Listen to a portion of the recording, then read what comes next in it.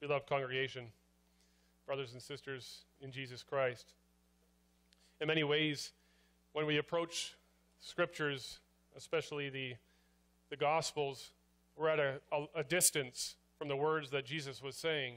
Chronologically, we're at a distance. Geographically, we're at a distance. And so often the images that he uses are unfamiliar to us too. They require us to step into the first century world of Galilee. But the image that Jesus uses in our text this afternoon, this evening, isn't like that. The yoke is something very familiar to us, or at least I expect it's familiar to most of you. It was a common agricultural implement in the ancient world, but it's something that we still see today. Maybe you've even used a yoke at something like a pioneer village. Maybe you have one decoratively hanging on the wall or so. But you can imagine in any case what a yoke is for. Used especially by farmers, for the oxen, but also for carrying water buckets around. You can imagine how tired your shoulders and your back would get after carrying water buckets around for quite some time. In fact, the yoke is such a common image that we use it as a metaphor today. We'll talk about throwing off a yoke. Throwing off a yoke in the sense of getting rid of a burden. But in Jesus' day, he's speaking to the crowds there at the Sea of Galilee, and he's talking about a very particular yoke. The people there were under the yoke of Rome, facing the oppression of the Roman Empire, taxation, military measures. But that's not the yoke he was referring to. He was referring especially to the yoke of slavery to the law. Jesus is talking to people who are burdened by a yoke of slavery to the law. And what he extends to the people sitting there in front of him, the people he was speaking to, he extends to us today. It's a tender invitation to lay down this yoke of oppression, this heavy yoke that is upon us, and to take up his yoke, which is light and easy. So the theme of my sermon this evening is that Jesus invites weary sinners to find rest in him.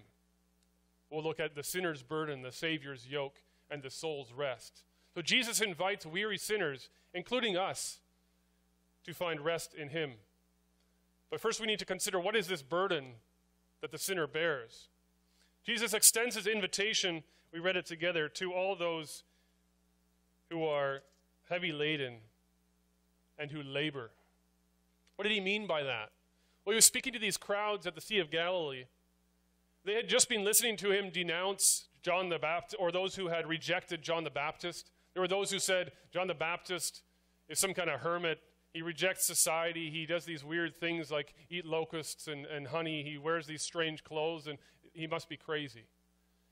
And then they saw Jesus performing all sorts of miracles, and rather than focus on these miracles, raising the dead, making the lame walk, giving sight to the blind, rather than focus on all these things, they saw that he sat down at table with prostitutes and tax collectors, and they said, he must be a drunkard and a glutton.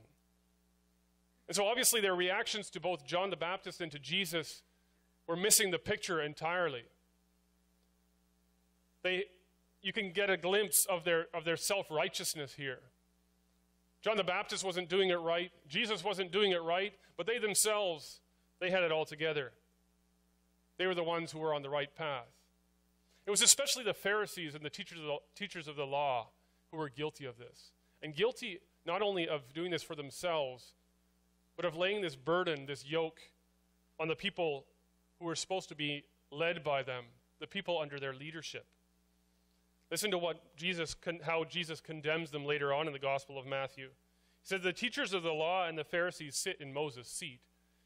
So you must obey them and do everything they tell you, but do not do what they do, for they do not practice what they preach. They tie up heavy loads and put them on men's shoulders, but they themselves are not willing to lift a finger to move them.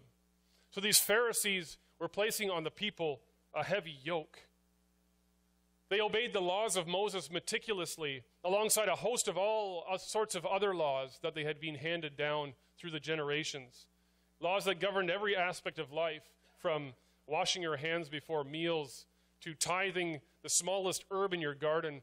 Life was simply about following an endless system of rules and regulations. And they were very successful, you could say, humanly speaking, in keeping these rules and regulations, these Pharisees. They had it all together. They could do it themselves. But Jesus accuses them of ignoring the heart, of ignoring matters of the heart. He says they're full of greed and wickedness on the inside. They overwhelmed the people too with laws that were either too many and too difficult to keep, which made them feel perpetually guilty, or that turned life just into this tedious, this endless living under the law. And so they were weary and burdened because they couldn't keep the law because they were sinners. They were sinners, and the law could only be kept by those who could keep it perfectly, by those who were free from sin. And so they were burdened and weary. It's a long time ago since Jesus spoke these words to his people there at the Sea of Galilee. But it's a problem that's plagued the church since then. Just think of the celebrations of Reformation Day we had this past week or the week before. There too, the church had come up with this vast system of laws that made life a burden because the people couldn't keep the laws, and so they felt guilty. And their life was just about guilt and burdens. But it's no different today often. Can you relate to this? Do you feel at times burdened by the weight of rules that you can't follow, of laws that you can't keep? I think often as Christians we make it appear to those around us outside that Christianity is simply about following rules and regulations. It's just a prescribed list of do's and don'ts that need to be checked off and circled. And then when we struggle to keep these rules, we're tempted to despair.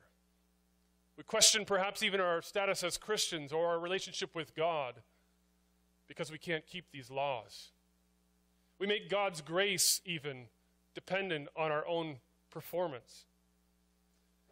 But when we focus on ourselves, when we focus on our own keeping of the law, our own ability to keep these regulations and rules, there's only two options. We either remain lost and guilt-ridden, or we stay self-righteous and far from grace. Because no amount of law-keeping can bridge the gap, the chasm between God's holiness and our sinfulness. It's only Jesus Christ who can accomplish this. He's the only one who can bring us together, sinful man and holy God. And so it's to weary and burdened sinners like ourselves that Jesus speaks now, this evening. Just like he spoke to the crowds at the Sea of Galilee, he says, "Come to me. Come to me, take my yoke upon you, and learn from me, because I'm gentle and humble of heart."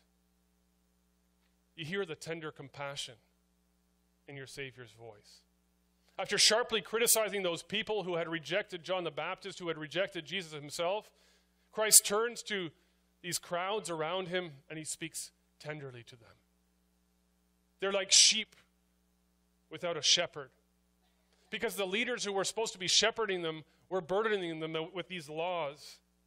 Unlike the Pharisees and the teachers of the law, Jesus is gentle and humble of heart. His call to the sheep is full of love.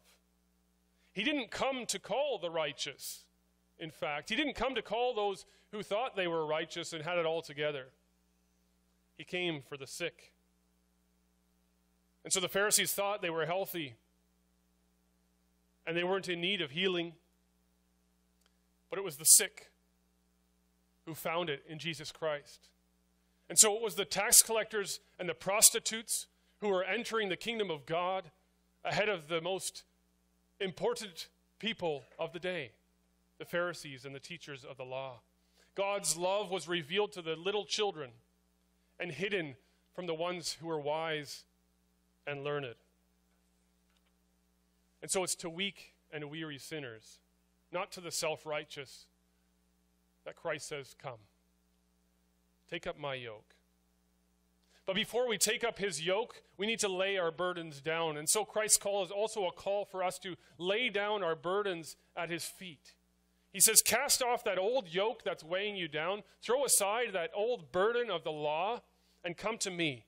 Come to me with empty hands. Come to me with bared shoulders.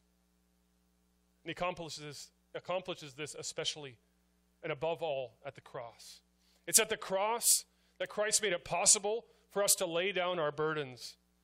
On the cross, Christ hung there, and the weight of God's wrath against our sin, the weight of God's wrath against our inability to keep the law, was poured out on him. He kept the perfect law, and so he could bear the weight of God's wrath. So it's at the cross that we put our burdens down. It's at the cross that we lay the sin and the guilt at the feet of Jesus Christ. It's at the cross that our crooked backs are straightened and our weak knees are strengthened. But the amazing thing is, it doesn't just stop there. We don't just stop there at the cross and lay down our burdens, but we're free then to live a new life. We're free to take up Christ's yoke.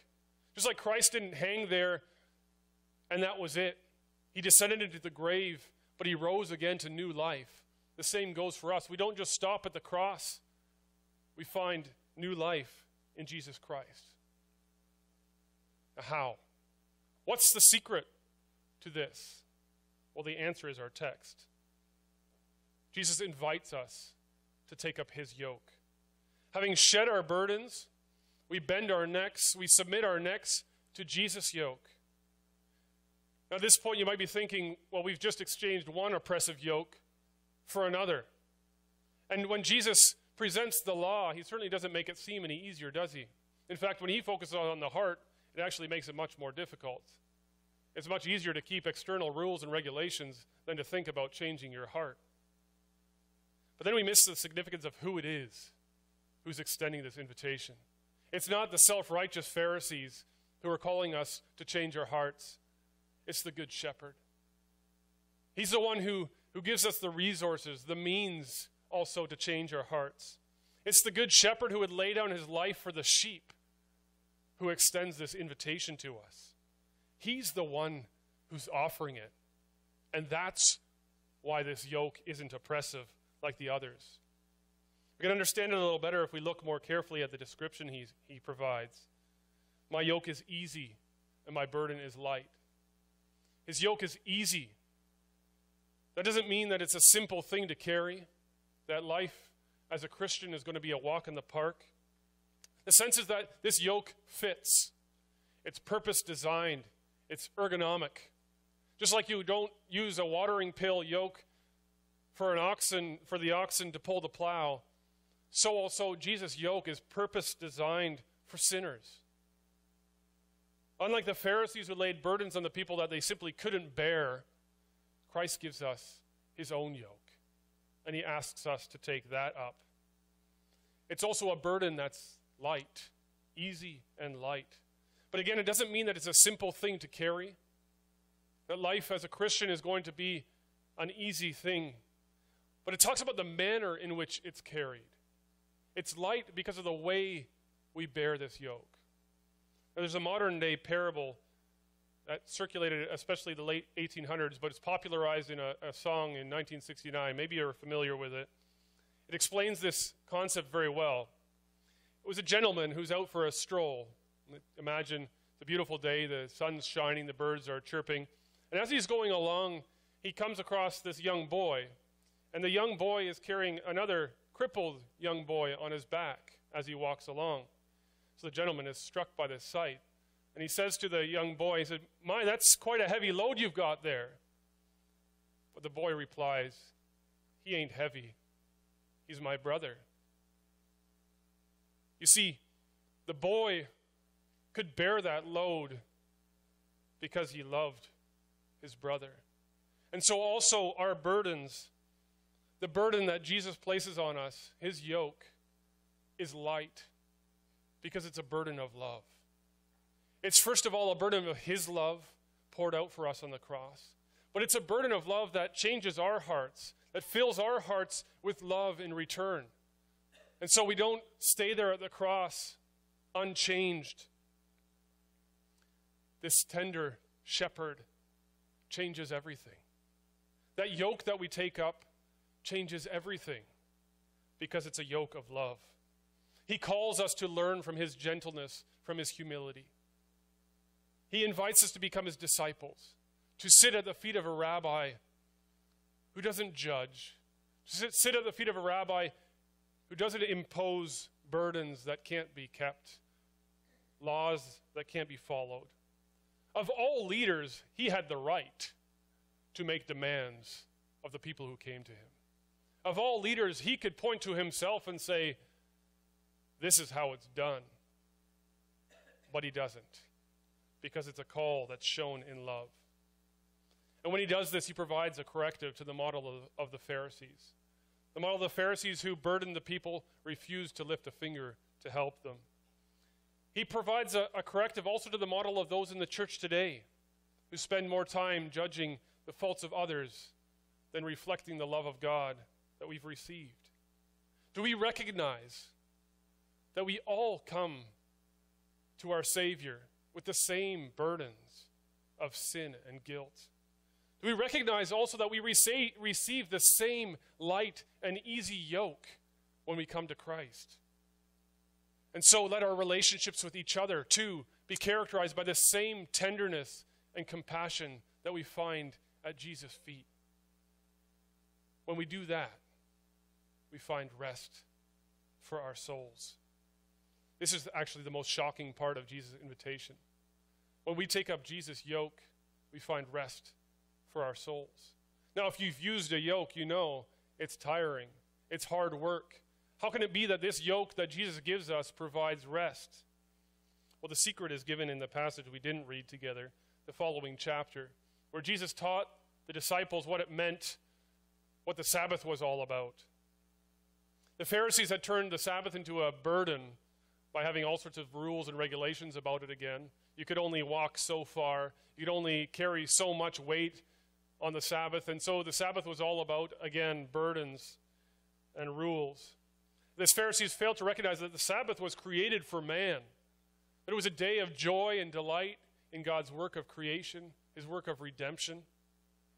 The Pharisees had forgotten all this. And so they gave rest for the body, but they failed to give rest for the soul. And when they did this, they rejected the fact that this Sabbath was actually pointing forward to Jesus Christ. That they weren't supposed to be thinking so much of that freedom from slavery in Egypt, but of the future slavery, freedom from slavery they were to receive, the deliverance from sin that Jesus Christ could offer. It's only in Jesus Christ that sinners can find rest, can find that shalom that was announced by the angels around Bethlehem. Peace between God and man. This is a rest that comes to us already now, today, because it was ushered in when Christ satisfied God's wrath on the cross. At the cross, rest is found for weary souls. It's a rest that accompanies us throughout life in Jesus Christ. But then receiving that rest will mean submitting ourselves to Christ's yoke. Will mean bearing his yoke. That means accepting the yoke that he provides. Sometimes we have misguided expectations as to what that might look like. John the Baptist, too, was confused at a certain point. He asked that question, are you the one who is to come? He didn't quite understand. The disciples, too, when Jesus was going the way of the cross, they didn't understand what was happening. And so for us, too, today, when we accept Christ's yoke, we might not always understand why the yoke looks the way it does, why the burden feels the way it does. But we find rest when we submit. We find rest when we trust that that yoke is what's best for us. We find rest also in knowing that the battle has been won already. That the burden of the law has been lifted by Christ because he obeyed the law in its entirety. Because he bore the weight of God's wrath against sin in its entirety. And so we look forward to the full rest that we'll receive when Christ returns. That full rest, full glory, perfect communion between God and man. Do you hear your Savior's invitation? Lay down your burdens at his feet. Take up his yoke, and you'll find rest for your souls. Amen.